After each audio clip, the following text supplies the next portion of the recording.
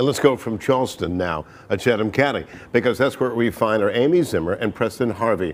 They're taking a look at a Red Cross shelter. It's opened up at the Compassion Christian Church. I'm here at the Link Building at Compassion Christian Church, where the American Red Cross has opened a shelter and provided meals to those in need during Hurricane Ian.